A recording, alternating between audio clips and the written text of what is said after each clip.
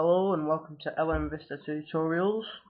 Again, we've got a tutorial here on Adobe Photoshop Elements 8.0, and today we're going to show you how to use the Magic Wand tool to merge one picture into the other. So what we're just going to do is an example. We're going to show how we can put Barack Obama, picture of him, in front of Big Ben easily, without the background blocking out the picture behind it.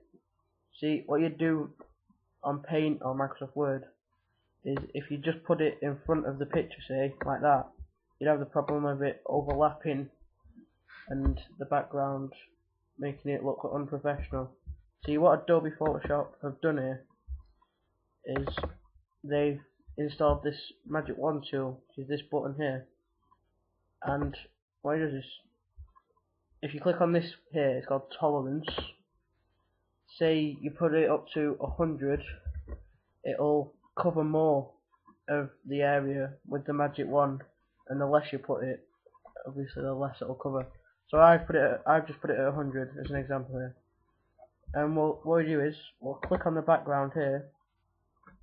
Well, as you can see there now, I put in 100 and it's too much. So if I put in 20, say, right, and then clicked on it again,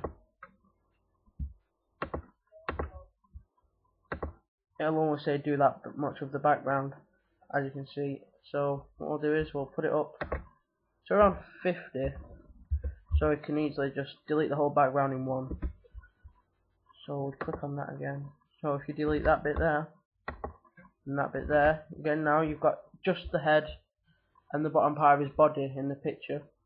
And then what you do is you just select the picture now, and you just click and drag it over into this one. Now as you can see, there's no background making it look bad or anything. It looks like he's actually there. And what you do is you just need to resize it, and there you go. So I'll just zoom in on that for you. As you can see there, obviously he's got no arms, but that's not a problem. This is just an example, remember. We'll just do that. There we go. Zoom out.